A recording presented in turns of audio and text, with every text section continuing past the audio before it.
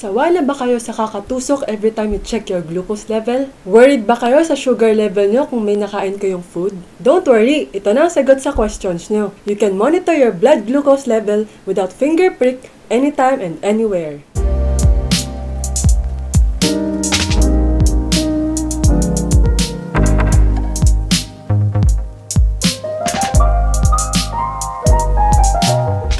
Hello everyone, this is Jessica, your Tech Talk girl, and welcome back again to my YouTube channel.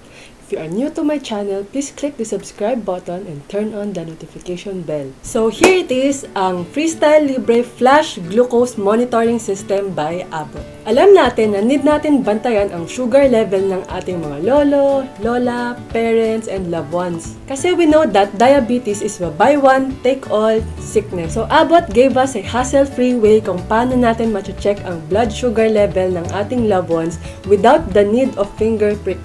So you just need to scan it and that's it.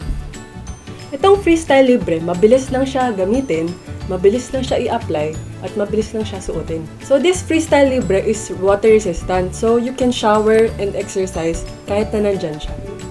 So this FREESTYLE LIBRE 14-day system glucose levels are tracked continuously so that you can see patterns and trends that can help you better manage your diabetes. It takes away the pain and worry of checking your glucose. With a scan, you can do it anytime and anywhere.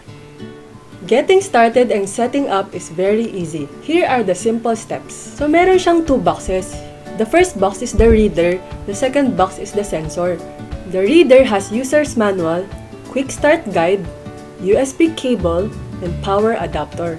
So you get the reader, press the blue button, set the date and time, then set target glucose rate. So now, pag-usapan naman natin yung FREESTYLE LIBRE Sensor Kit. So meron siyang applicator at meron din siyang sensor. Makikita niyo rin sa loob yung product insert at yung dalawang alcohol wipes. So ito ang proper way na suggestion ni Abbott kung paano ikabit ang sensor. So first, tell your loved ones to take a bath or take a shower first. Tapos, paupuin niyo sila. Maintain a letter L position sa arm. And then, select the site at the back of your upper arm. I-massage nyo daw muna konti and clean with alcohol wipes and let it dry. So, peel nyo lang yung lid ng sensor pack. Tapos, unscrew the cap from the sensor applicator. Place the sensor to the sensor pack. Make sure nyong yung dark mark ng applicator at yung sensor pack ay magka-line. Down firmly and you will hear a click sound. Tapos, i-lift nyo na yung sensor applicator. Ganun lang kabilis. Next, kunin nyo na yung sensor applicator, then place it on the site that you wipe with alcohol swab. Push down firmly until the sensor is in place. Tapos, hintay ka ng few seconds para lang make sure na nakadikit na yung sensor. Make sure nyo na yung sensor is secured after the application. Yung sensor, pinapalitan siya every 14 days. Pag mag-expire na yung sensor, makikita nyo siya sa reader na may nakasulat. To activate the sensor, get the reader, press the home button, tapos tap new sensor. Hold the reader within ½ inch to the sensor to scan it. You will hear a beep if the sensor is successfully activated. Sa reader, makikita nyo kung ilang minutes na lang remaining para pwede na nang gamitin yung sensor. After 1 hour, tsaka mo siya pwede gamitin. 1 hour later.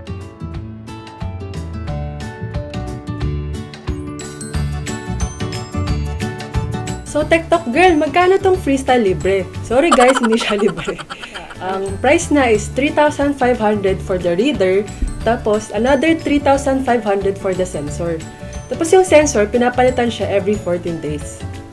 You can buy this FREESTYLE LIBRE sa any Mercury stores. Para sure, tawagin nyo na lang yung mga Mercury drugstores kung sino ang merong FREESTYLE LIBRE. Tapos, meron rin siya sa Lazada, yung Abbott flagship stores nila. Minsan, meron siyang sale, so abangan nyo. Sayang. So, pag-usapan naman natin kung ano ang tingin kong negative dito sa FREESTYLE LIBRE na to. Ang first na negative for me is yung price. Medyo pricey siya. Kasi 3,500 pesos ang isang sensor, tapos pinapalitan siya every 14 days. Yung second na tingin kong negative is, yun nga, na-experience ko sa dad ko, minsan nagiging defective siya. Hindi namin alam bakit, so tinatawag lang namin sa Abbott, tapos pinapalitan naman nila. Ang pangatlong negative naman sa kanya is, kunyari may binili kayong sensor or reader sa States, hindi siya compatible sa sensor and reader natin dito sa Philippines.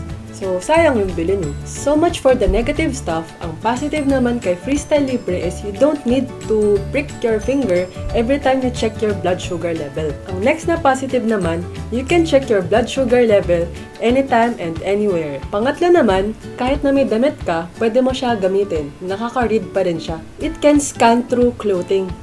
Pag tinanggal nyo siya, may makikita kayong filament. Yung filament na yun, yan yung papasok sa skin nyo. Hindi siya totally painless, pero better than pricking yourself every time you check your blood sugar level. Pero according sa dad ko, hindi naman daw masakit. Hope you guys learned something from my YouTube video. This is Jessica, your Tech Talk girl, and see you again on my next video.